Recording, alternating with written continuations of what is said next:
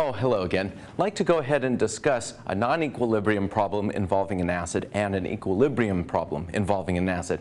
And I've written up on the board here to consider 0.150 molar hydrochloric acid. And underneath hydrochloric acid, I'd like to write its name, hydrochloric acid. It's available in several consumer products. There's some toilet bowl cleaners and some masonry or brick and cement cleaners that contain some hydrochloric acid. Most importantly for us, hydrochloric acid is what's known as a strong acid. I have a bottle of hydrochloric acid here. And if somebody said, oh, pour a little bit into the beaker and go ahead and put your fingers into there, I would say, no, I'm not going to put my fingers into hydrochloric acid. It's a strong acid, and that means something. It means it's going to go ahead and react with my skin and probably cause me great discomfort. So what is this strong acid and why would it damage us? Let's take a look at a little reaction here. HCl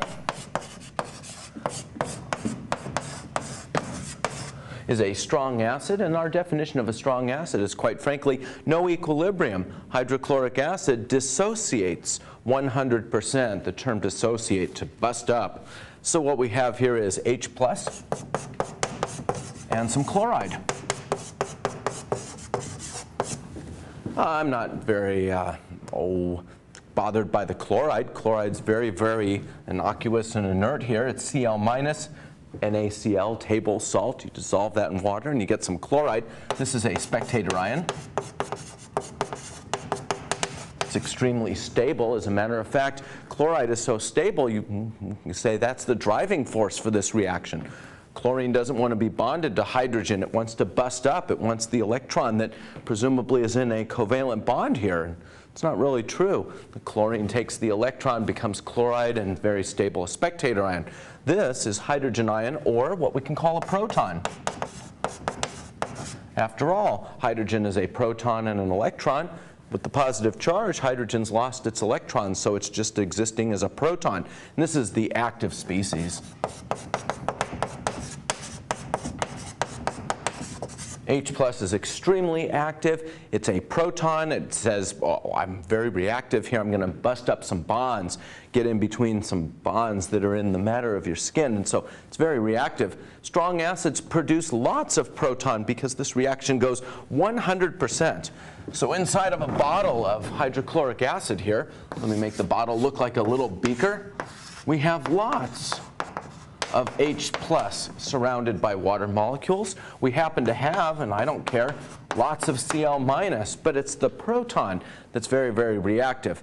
And I'd like to do a little math problem with you. It's quite straightforward, and that is, let's go ahead and find out what the concentration of proton is in this 0.150 molar solution of HCl. Well, our balanced reaction is HCl busts up to give proton and chloride.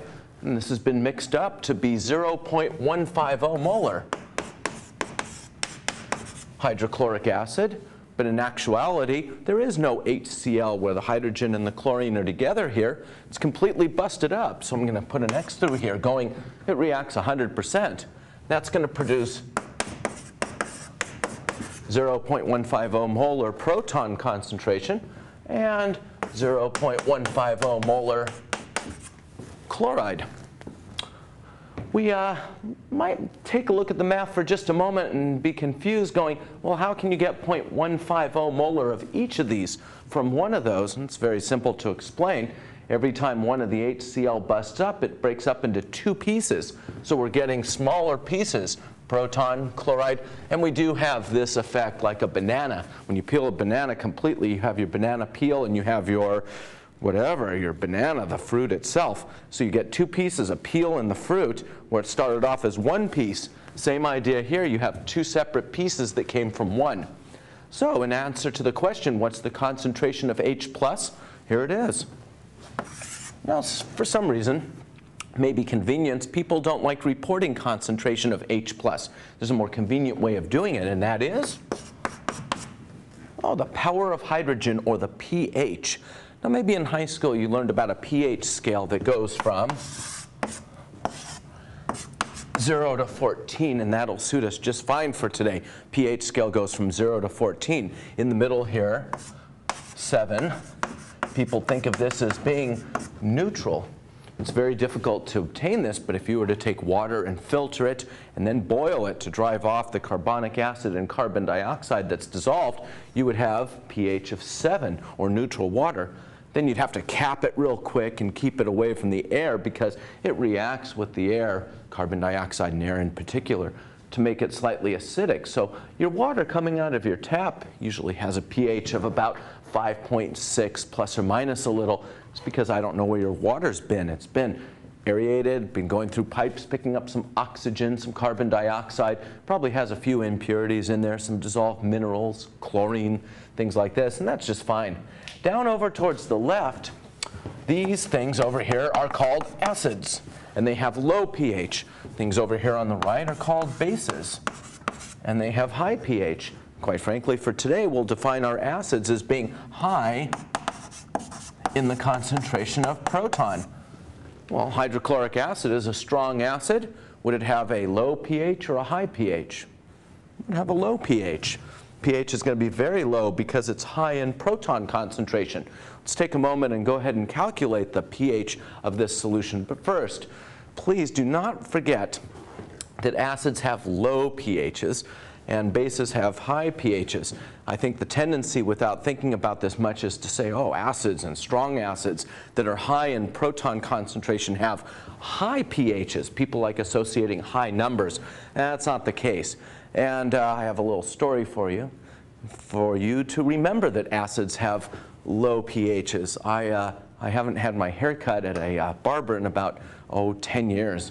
My wife or daughter cut my hair with a razor real quickly because I have a phobia of going into barber shops and salons. About 10, 11 years ago, I was getting a haircut, and I sat down in the chair, and a gentleman comes up and starts to cut my hair and says, "You have really dry hair." And I said, yeah, it's dry. I work outside a lot and garden and work on cars. I love being outside. And so this continues with, your hair has a really high pH. It's really acidic. Well, he had that backwards. He says, I've got a high pH, it's really acidic, and I'm thinking my hair probably doesn't have much of a pH, but I didn't want to tell him that I knew a little bit about chemistry, so I let him cut the hair, and he tried to sell me on some conditioner product to fix my high pH acid problem. And I said, no, thank you very much, and I paid him, and I was about to leave, and I brought myself to turn around and say, I do know a little bit about chemistry, and actually, low pH goes with a acidic solution and not a high pH. And he looked real carefully at me and says, well, you're old, and maybe that's how it was when you went to school, but they've changed it. And I was pretty outraged. He called me old and stupid, and so I won't go back into a barber shop anymore. That little story should remind you, of course, acids have low pHs. To do this problem, we need a formula for the pH. It's a very, very, very small, simple formula. The pH is equal to the negative log of the hydrogen ion concentration. Now, on your calculators, this is usually 1 or 2 keystrokes.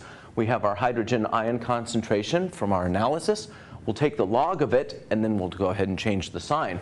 So on your calculators, you'll probably hit the LOG button, and then you'll put in the number 0.150, and perhaps you have an equal sign or an enter button.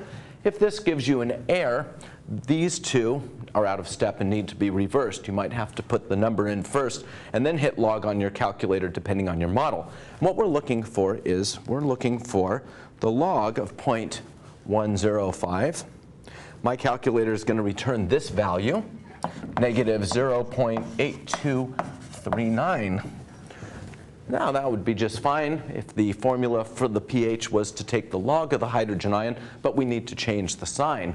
So I'm going to go ahead and change the sign here on my calculator, maybe hit the plus or minus button, and the pH of 0.150 molar HCl is positive 0.82.